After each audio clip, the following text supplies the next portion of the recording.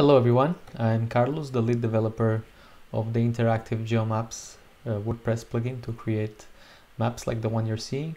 In this video I'm going to show you how you can create a map like this one, a map of the US and Canada together divided by regions and states. Maybe you can click one of the regions or states and something will happen. You can also add markers and do other cool stuff.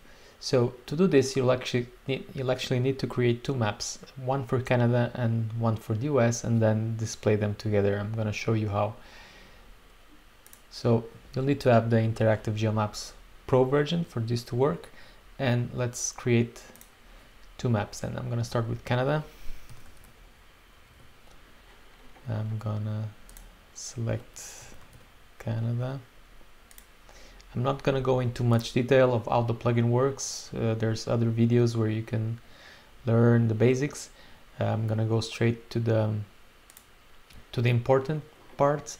So we have Canada map. I'm going to maybe add interactivity to a couple of regions. Okay. What can we do? We can maybe open content to the right, or in a light box, display content to the right. Okay, I'm just gonna do something like this.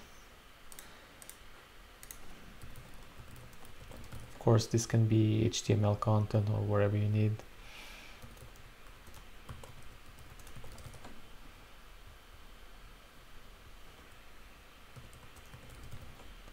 Okay, so just something simple for you to understand what you can do with the plugin. I'm gonna add a couple of markers. I'm gonna add the marker here, maybe another marker here. Okay, just something. And the markers won't do anything, but if you wanted them to do something, of course you could select here. But just to serve it as an example, I'm gonna change their color. Okay, just a quick example. Okay, the first map is created. Now I'm gonna create a second one for the USA.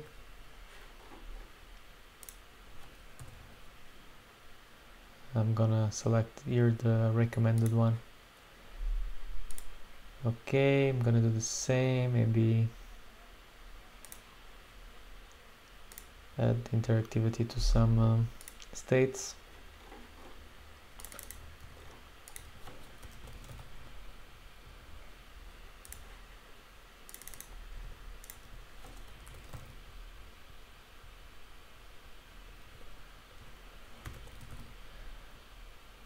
Okay, and on click we're gonna display content to the right, so to keep everything the same click action. Okay, I'm not gonna add markers. You could add markers here also, following the same procedure. And now for the fun part, we have the US map, and we have to come here to the overlay maps option. We have Canada here. Select Canada. It's telling us to save your map and restart. To restart the live preview, I'm gonna do that. Okay, here we go. So we have both maps, and I've done that by clicking on the US map. It could be the other way around, but in one of the maps you're basically gonna overlay the other one.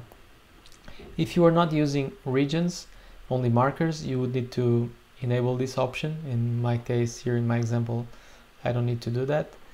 And that's basically it. There's another thing here with the US and Canada together. I think the outburst projection will look better. If this happens to you and you don't see anything in the preview, just update and it should bring up again the preview correctly. Okay, so now we have this.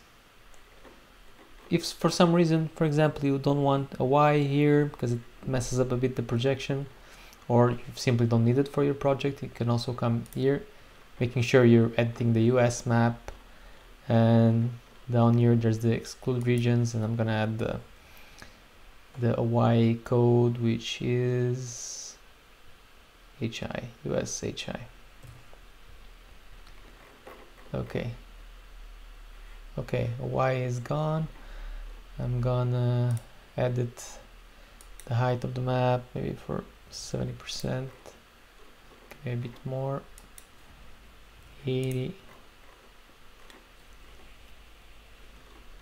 or I'm gonna leave it back to 70, something like that. Okay, update. We could zoom in a map a little bit by default. Here in the viewport settings, initial zoom, maybe 1.3. Then it's a bit off center. We could edit the center. Maybe I'm gonna see the coordinates for here to change the center. Obviously, these are what I'm doing. I'm trying to optimize the map a little bit so it fits a bit better the available space. And I'm doing that by changing the initial center and zooming in a little bit. So when the map initially loads, it's a bit better. Oh, too high.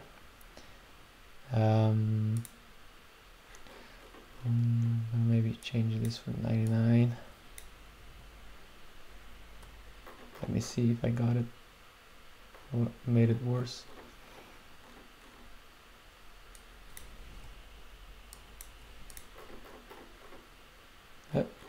No, wrong value, sorry guys.